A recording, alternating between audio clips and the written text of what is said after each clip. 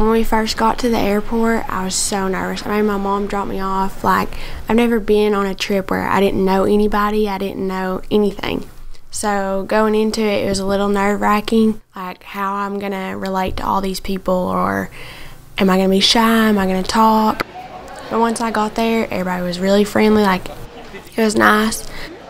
It was just so exciting because I've never been out of the country before, and I always dreamed about what it might look like to be in another culture.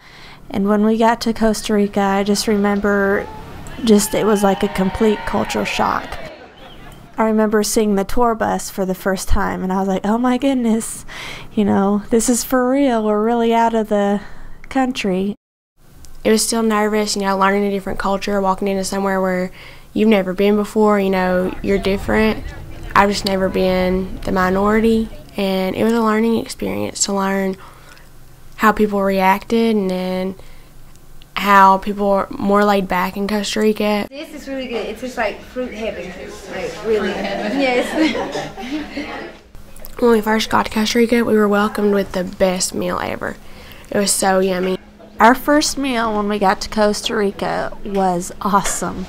We had fresh fruit, we had a salad, beans and tortilla chips, which was the best part. Everything was so delicious, and the fruit was completely amazing.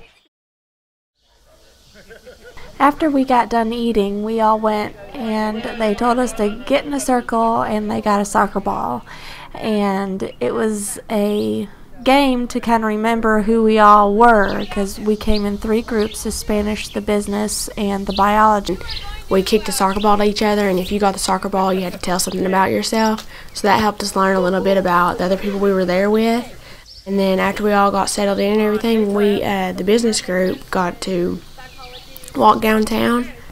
And but when we were walking downtown, it was just like my heart fluttered. All the people were so nice, and everybody just would talk to you, and people were outside and enjoying the weather. Totally different than what you see here. Kids playing outside. It was just, people on the streets and friendly people. It was great to see.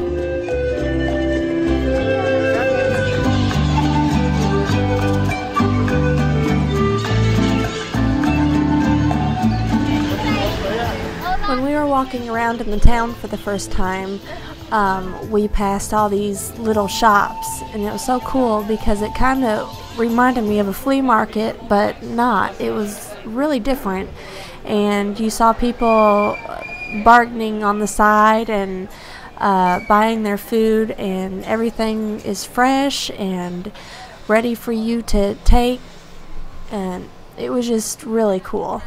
There's no.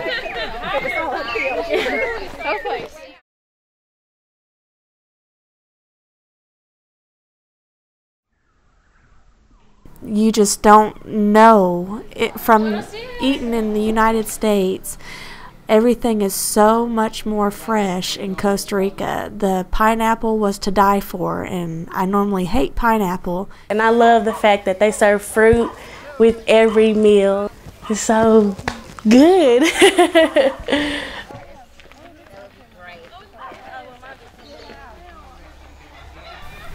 On the mornings where we got up and walked to town, it was beautiful.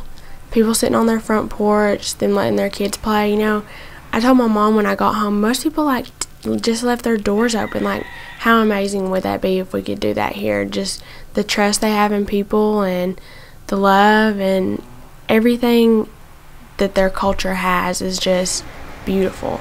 They have love and for each other and for other people. Everywhere we went, we were welcomed. People wanted to talk to us. People let us video them. People let us take pictures. And here that would be like invading somebody's space, but there, they were excited to do it. All smiles and ready to meet new people. Hola.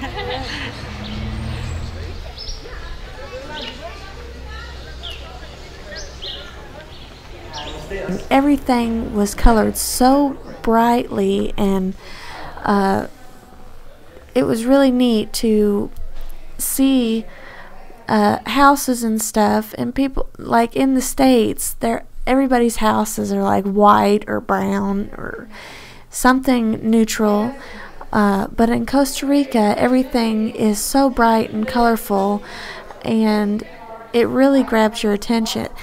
It was really neat to sit down and have a Spanish class that was in Costa Rica. You'll be surprised how much you're spending. It's not the right thing to say, but it'll be okay. People will understand. But you have to do it. You have to practice. Yo soy frío. You're cold. We don't have heat as you do. You got it? Yeah. So if I say, yo soy Chiante. Perfect. You can share this one. He wants to know, right? He wants to know who he is. So you have to give him clues. So he will guess. Okay, what can you tell him about that?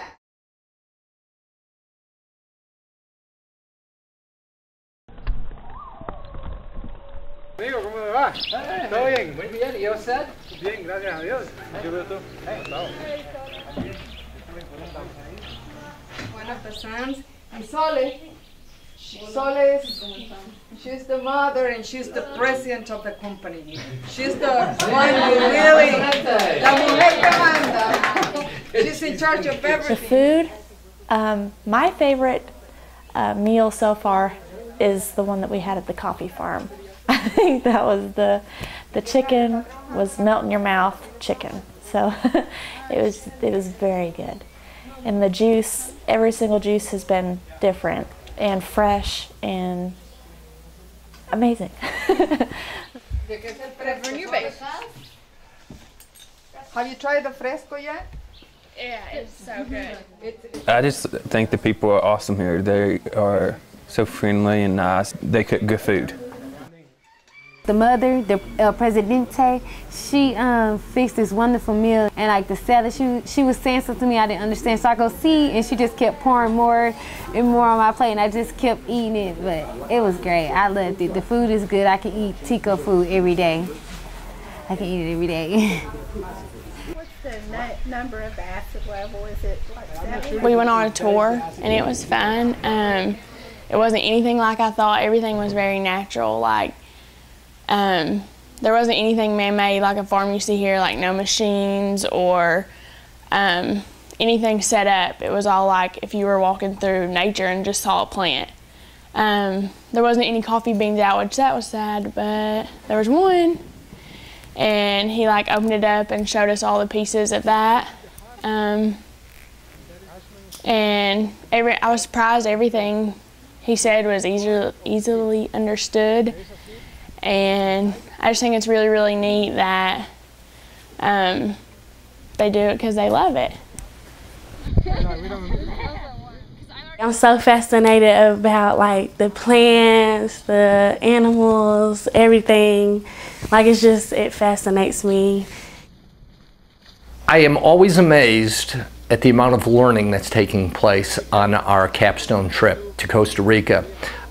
Students are writing a journal, and there's a private and a part that they allow me to read. And in reading the students' journals and their essays, and just seeing the reaction to the speakers that we have in the presentations is truly amazing. It's a very enjoyable part for me on the trip.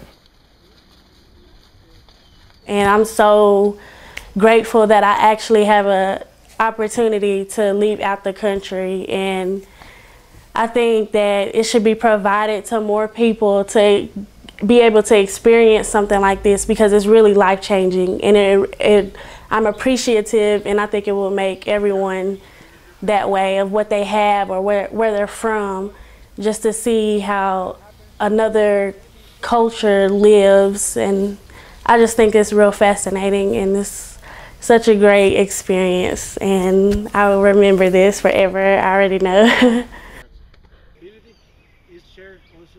I really like hiking around and watching the family dynamic and appreciating like the local business, the local flavor. The The food was wonderful, of course. The land was beautiful, and the storm in the middle of everything with some of the loudest thunder I've ever heard was really awesome.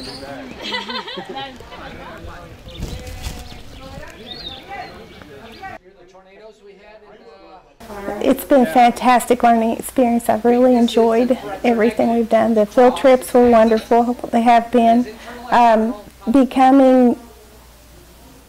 Becoming part of this culture has a huge learning experience, because I can compare the way it is at home, the way it is here, and see how many very similar qualities we all have, but also how very different. I've enjoyed looking at, thinking about those types of things, and I enjoy writing in my journal about it, because it makes you stop and think. You look back and in retrospect, and it gives you a new perspective. All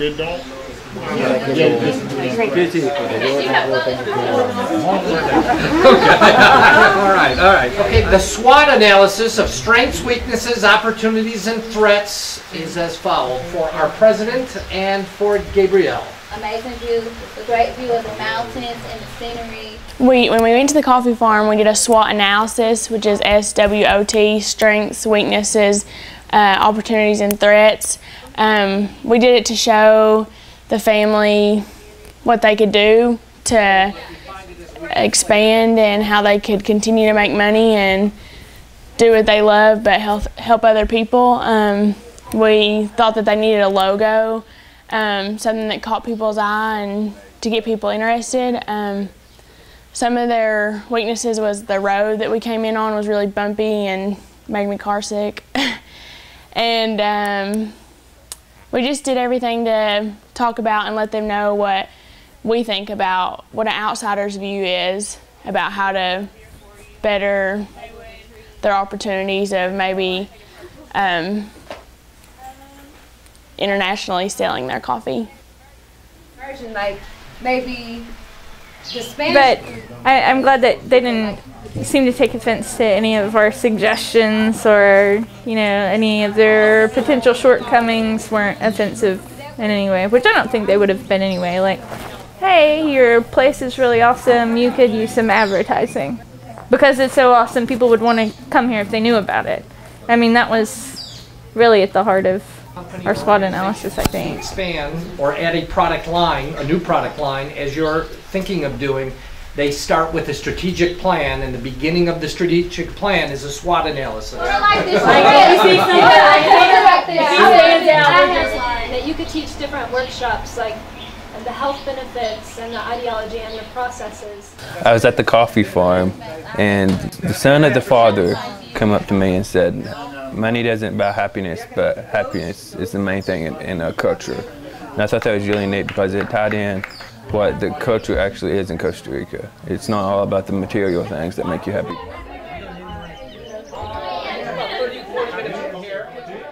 Pura vida.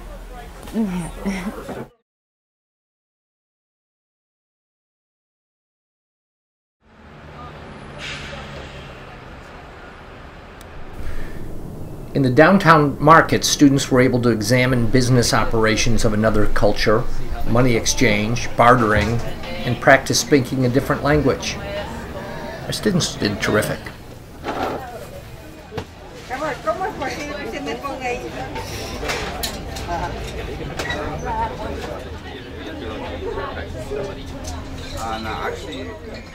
I keep saying that every part was my favorite part. Every time I get to a new section, I'm like, oh, that's my favorite part. But really, every bit of it was such a learning experience. How could it not be my favorite part? When we went to San Jose, everything was a learning experience. To the bus ride, to getting out at the market, there, like, you could talk people down, like, for the prices, you could talk people down. You can't do that in the United States. People would probably get offended. But we learned how to talk people down on stuff. We bought souvenirs for our family. We bought souvenirs for ourselves. They had a lot of neat stuff. And then just the walk through San Jose, you know, it was like a different part of Costa Rica. It was the actual town, you know, it was bigger than where we had been staying, and it was just a new experience. But the same nice, giving, you know, people, the same people that were friendly and glad to have us there. It was just awesome. When we got to the museum, it was so different. It was much more than I expected it to be. When we went inside, I was very overwhelmed with all the beautiful sculptures that they had. Everything was golden on the outside of the doorways. There were golden lions up at the top of the doorways. There were paintings up on every ceiling. There was a different painting. It was so neat because they are so detailed, and there was one with the harvest on it, and then there was one that we went into, and it had angels, and it looked like heaven. And no matter where you moved, these angels seemed to always follow you, always look at you and see what you were doing, and that was really cool.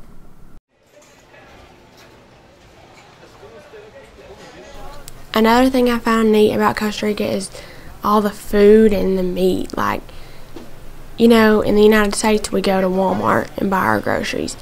And in Costa Rica, like, they have little markets where their food just sits out, and you can go and, like, buy meat, cheese, whatever you like. But that's really neat.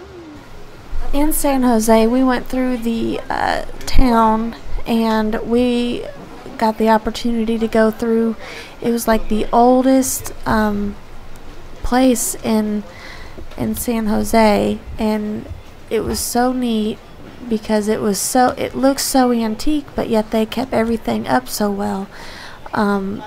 We got to eat another Tico meal, and completely amazing. It was very different, and it was very humbling. I would have to say, of course, the food. It's so good. Like, and it's like they are not stingy because they give you so much. They just like pile it on your plate and stuff, and it's so delicious. And you're just like, you don't want to say no to be rude, but it's just, and it's good, but it's a lot, but it's really good.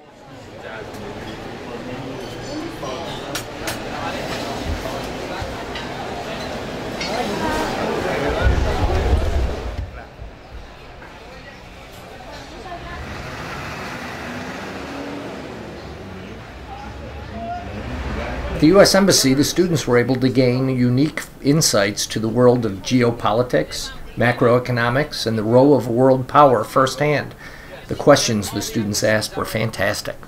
When we went in, you know, we had to take our belts off, we had to take everything off, you know, very secure about who they let in there and what we were wearing and how we were dressed and how we acted. It was a big deal in there. So also a learning experience so that we knew how to grow and act like adults in that environment.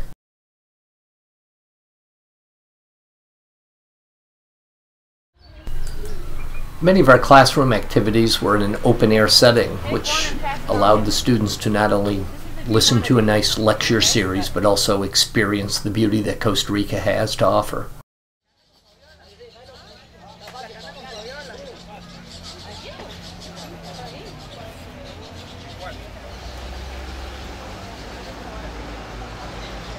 Going to the grocery store was a different experience. It's not Walmart by any means. It's not air conditioning. Nothing is air conditioning. You know, the animals can walk in and out, and everything is just so free and open. It's just not what you'd expect. We are definitely high maintenance in the States compared to how they live here, but yet they are so happy, and no one seems to, you know, worry as much as we would in the United States. But everything was so different, and it was just a great experience. It seems to me that I take everything for granted, and when I came here, it really humbled me back down to earth.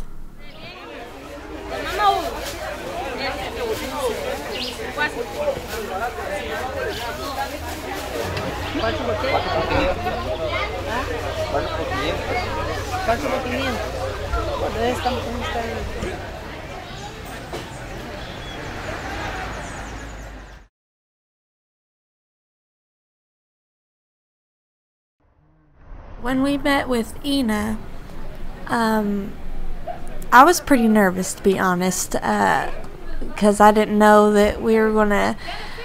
I just get nervous in front of big groups, and I got up and I introduced myself, and they are trying to learn to speak English, and so with my very poor Spanish skills, it was a challenging experience, but really cool.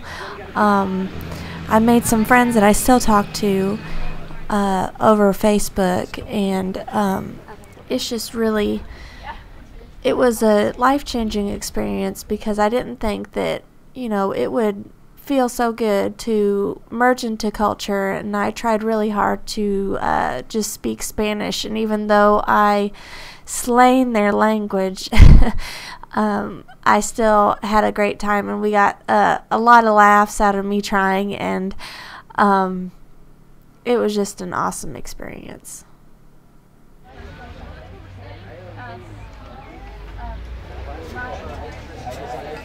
I'm very fortunate that I have parents that wanted me to go to school and further my education. Kids in Ina do it because they want to get farther in life. They want to provide for their family and for themselves, and it was just an experience to learn what they like and what they love and how they go to school every day and how it's different from college in the United States. Things they eat, things they say. It was just a learning experience for me and hopefully for them too.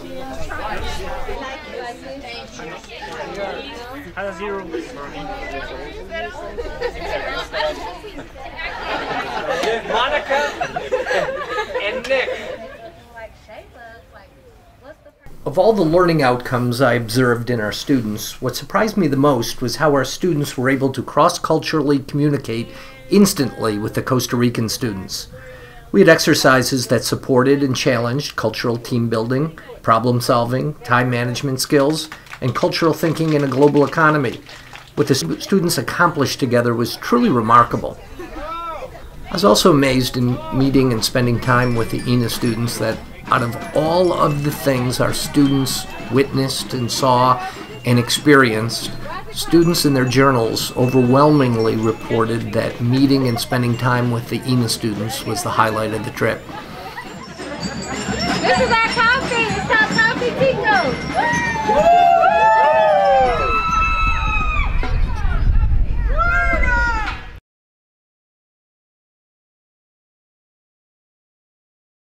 Okay, there'll be a very short management lesson, and then we're going to apply what we've learned, and if we do it well, today's event will be very glorious. The survivor game. Okay. This was not fun, but it was a changing experience because Dave gave us about $40 to come up with a meal for everybody to eat, and we had 30 minutes to run and get the food, get what we needed to eat. We needed to get food. We needed to get if we need plates or tinfoil or anything. This was pretty hard. So I think that was probably the toughest time for all of us. All of us have different personalities, so our minds clashed in what we were going to buy and what we were going to get and how we were going to spend the money. And so we all had to just pull together and suck up our egos and, find a way to work together. So after we went down to the waterfall, you know, we couldn't go back to town, so that's what we were going to eat, was whatever we could buy with that $50. So trucking through town, you know, splitting up in groups, making sure so-and-so got this and so-and-so got that, and making sure we still had enough money. It was a difficult task, but I mean, I think that was one of the biggest learning experiences, to learn, you know, sometimes whether you don't like somebody or you're clashing heads, you know, whether you're at work or you're at school, you know, sometimes you get put in groups of people where you don't get along, but you have to come together and you have to suck it up and you have to find a way to make it work so that the job comes out done right and efficiently. When we got to the waterfall, we made the food to eat, and it wasn't the best in the world, but we were all pretty proud that we came up with this all together and using teamwork.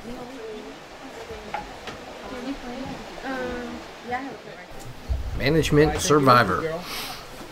The learning objective of our Management Survivor exercise was to transition classroom management theory into an outdoor exercise. Students were quizzed on classroom learning. Based on their answers, they were given resources that they would need in order to make the day's experience a success. Their team building skills were then called upon to plan, organize, lead, and control the exercise in order to achieve their objective. Then once we got to the waterfall and we cooked and everything together as a team, then we hiked to the waterfall, which was beautiful. When we finally got to the waterfall, it was so beautiful. It was pretty big. It was a pretty big waterfall, and we went. We got to go swimming in the water, and we got to go actually inside the waterfall, and it felt like a therapeutic massage just having the water fall down on you, and it was so soothing. And after that long hike up to the waterfall, it just felt so good to take a break and just relax underneath the waterfall, and just the water drops on your back was so soothing. And we even got in and swam, you know, it was awesome.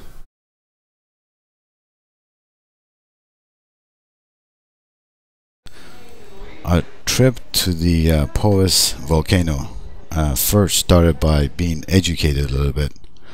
The volcanologist, Carlos Ramirez, he took us to an auditorium and briefed us on the history of the geology of Costa Rica and its formation, and talked about the line of volcanic mountains, and talked about different types of volcano and tectonic plates, and talking about the Costa Rica is only 40,000 years old.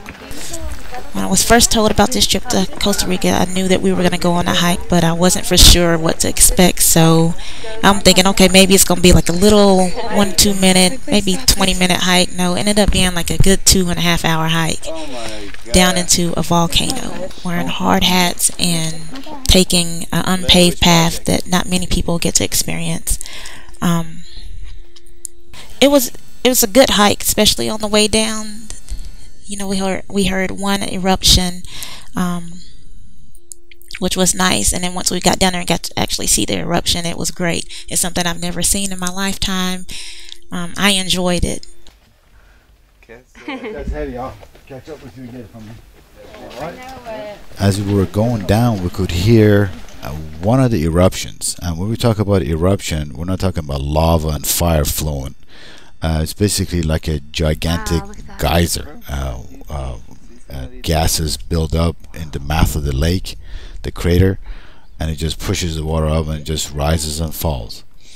And we could hear one on the way down. Then when we arrived at the edge of the volcano,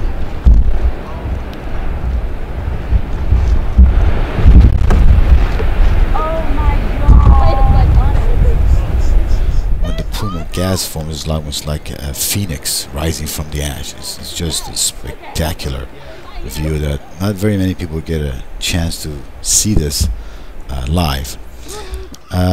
Then Carlos briefed us a little bit about some of the history of the activity of this volcano. The lake, the water, it has a pH of 0, which is like very acidic. Talked about the diameter of the mouth of the volcano, which is about 1 kilometer. So we were standing there. There are lots of rocks that apparently in the 1950s you had a major eruption that threw rocks and lavas all over the place, so you could see those rocks, and some people took those as souvenirs. Those are the ones they used to scrub your feet with.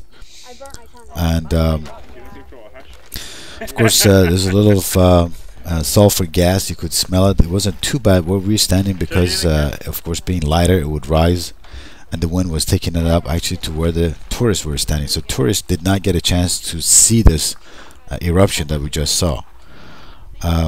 And on our way up we heard another eruption, so there was a total of 4 eruptions that we managed to see 2 of them. The one that you just saw on the video was the major one, then there was a little one right after that, about like 10-15 minutes after that. Yeah, for 90, so I don't know if it's worth it. But you tell me. On the way back up, it was a little bit harder for me, anyways, because being a bigger girl. It was a lot easier down. On the way up, it's all straight uphill, which is good. Once we finally got out of the volcano, I felt accomplished. I achieved something that I didn't know that I was able to achieve. Life-changing experience. Yeah, it's worth it. I love Caribbean. No, just vacation and we're trying. I actually go for I've been working, but not too much in volcanoes and tsunamis.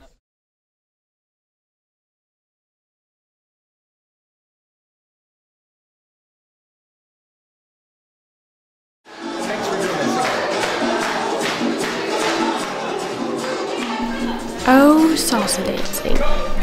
I don't think that any of us were as coordinated as the instructor, but at least we tried. I mean, that's all you can do. We all had a really, really good time, I think. It was the one time where we all got to laugh at each other, and, you know, nobody's personalities were clashing because the music was going. We were just having fun, and not, like I've said before, you know, not just business and school, you know, all those were learning experience, but also stuff like this was learning experiences, you know. We got to learn how to dance, and we got to learn how to just have fun and learn a little about each other.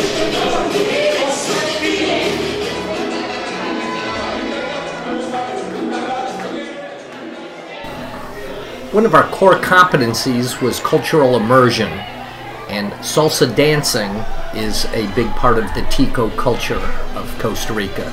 So a dance instructor from the village that we stayed in gave us salsa dancing lessons.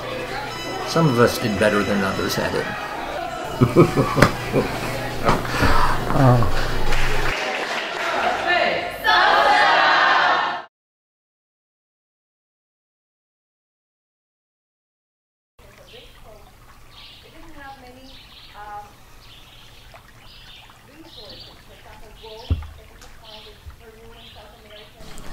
When we went to Odalie's house, we were in business workshops, and Monica spoke about the history of Costa Rica, and Ernesto spoke about the immigration issues.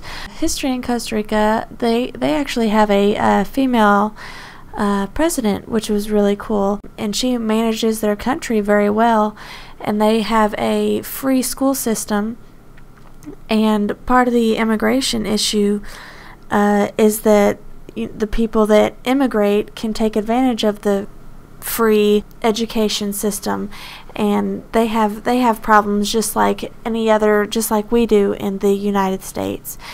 So it was very interesting to hear about the history and the immigration. It's something that you take with you. Since now we have an open market, so they won't become a monopoly, should I say. Is it lost in Costa Rica that are going to push us? Well, I have a friend that said we're going to develop a company. 5-7 years, and then the Europeans took over the telephones. But the thing is, just because our Costa Rica trip looked really fun, because it was, but we also did some business things too. We had a couple business workshops. They were really, really neat. It wasn't like a boring classroom. We got to sit outside and we got to listen to them talk, and we got to find out about Costa Rica business and how things work around the world and how things are so different from the United States and the problems and struggles they deal with and what's easier for them.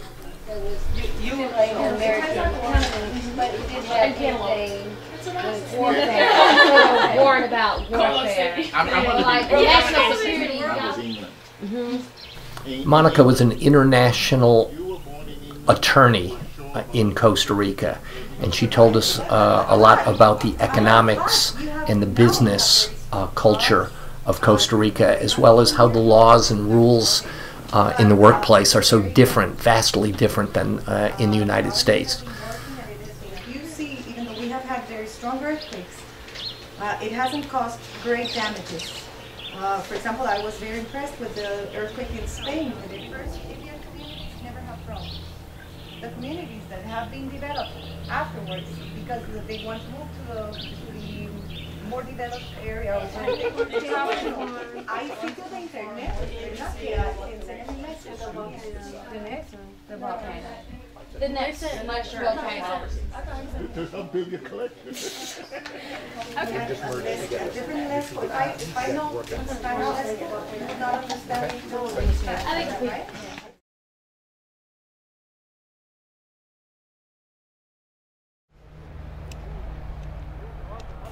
It was neat to see that a teacher isn't just in a classroom, and that they've taught me, and that learning happens.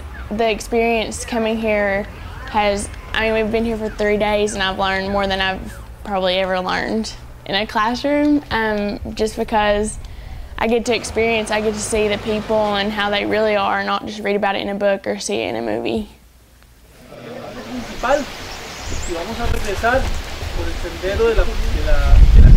This whole trip, I've learned unbelievably about everything.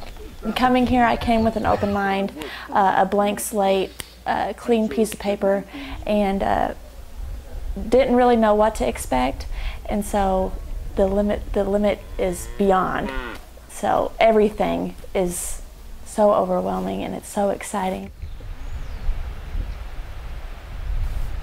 I had a lot of favorite parts about the trip, but the cloud forest was one of them, because not just did we get to walk, we got to learn about the land, and the guy who was our tour guide was really neat.